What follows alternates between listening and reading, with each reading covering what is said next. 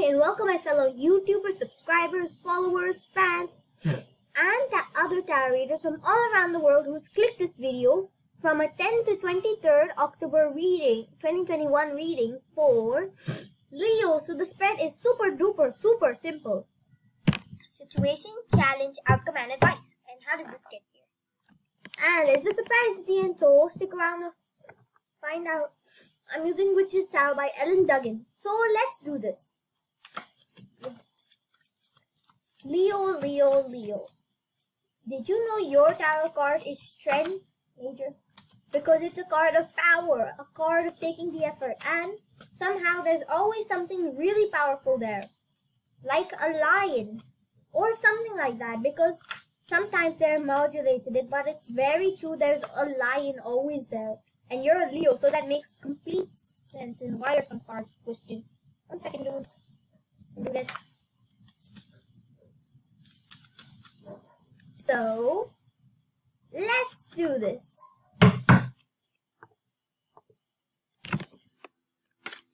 Situation, challenge, outcome, and advice.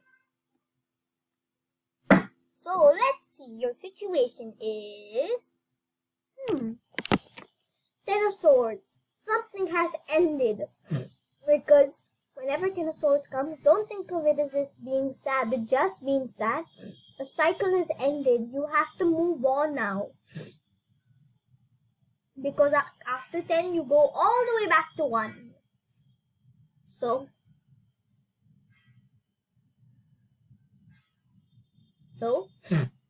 10 of Swords, and there's an owl watching, so that means there's a witness for you.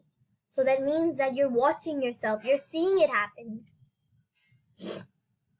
So now the challenge for moving on is, you felt a very much relationship with this challenge because there was something you really liked about this area. Because Lovers is a card of Gemini and also a card of, well, dual sync. That means you were in sync with yourself. Your challenge is to sync with yourself because it looks like you have to your yin and your yang have to come together so that you can move on. So please do that because you're watching all of this happen. This is you. This is your entire self. And this is your yin and yang energy. You have to make them come together. So now, your outcome will be Justice.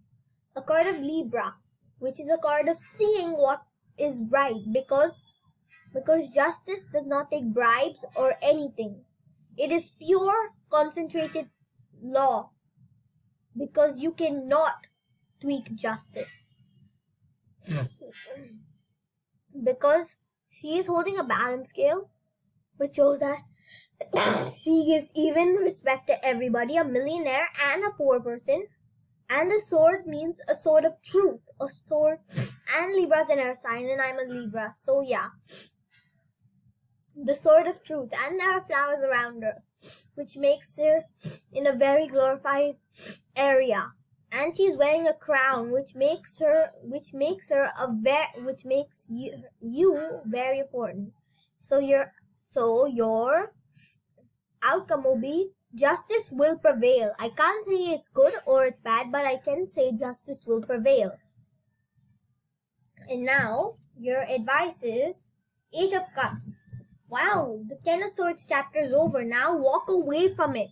Because 8 of Cups is a card of walking away from something that no longer serves you. Like, if you have an empty bottle, you'll either refill it or look for a new bottle. When you're all out of bottles, you refill them all again. It's kind of like a cycle, like from 10 to 1 and 1 to 10. Wow.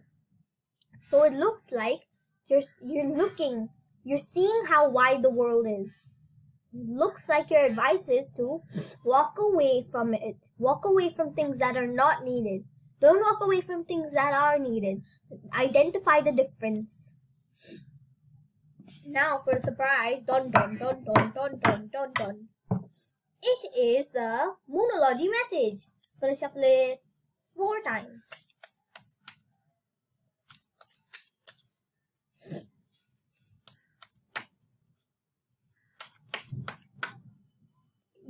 word is take time to breathe out. This amazing moon. It looks like the fog is covering it. So breathe out. Calm yourself. Pace yourself. Okay? Because something is ended, you have to try your best to put yourself in sync with yourself so that you can end it on a high note. And let justice prevail. Always look to the moon, and while you're looking to the moon, you'll walk away from things no longer needed.